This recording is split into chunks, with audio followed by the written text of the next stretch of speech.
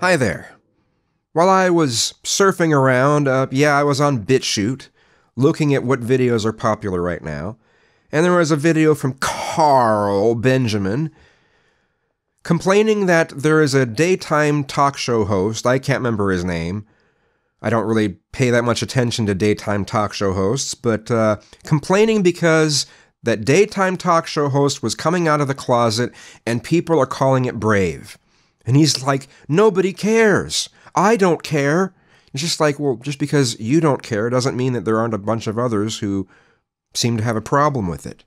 You know, there's a reason why people are called brave if they're in the public eye for coming out of the closet. There's still a lot of taboo elements to coming out as gay. And being gay isn't just about sex. It's about who you love, who you want to spend the rest of your life with. You know, if you're straight, you can whip out your wallet and show pictures of your significant other, and you never have to worry about anyone making a big deal about it. But in this time where, you remember the show Arthur on PBS? There's huge groups of people that want to boycott PBS just because they had a gay wedding. They featured a gay wedding. There wasn't any, they weren't preachy or anything like that. There just happened to be a gay wedding. And people want to boycott PBS over that. There's still a number of people out there who have a problem with it. Youth, people that try to come out as youth, get disowned and kicked out of the house by their family. People put on the street because they came out of the closet. And you're saying, well, they should just stay in the closet. Would you stay in the closet if it was taboo to be straight? Would you want to stay in the closet? Would you hide who it is that you love? Would you hide that? No. And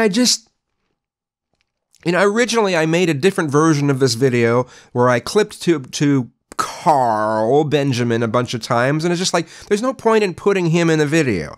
Besides, YouTube might consider that harassment in some way, so I'm not going to do it.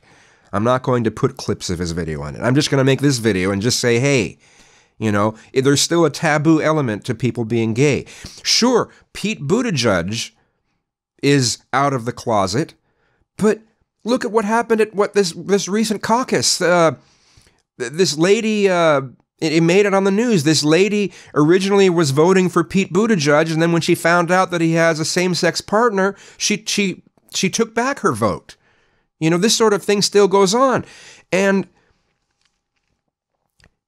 And then that's people on the left still. This is dealing with people on the left. The right wing, it's really common. I'm sorry, it's really common to have a negative view of gay people from the right wing. You know, there's a number of people who are socially on the right who look at homosexuality as degeneracy. There's a whole shit ton of religious people who view it as something that will make someone burn in hell for eternity. You know? So, to claim that, oh, it's not brave for some public figure to come out of the closet, it's like, yes, it is. It's still brave.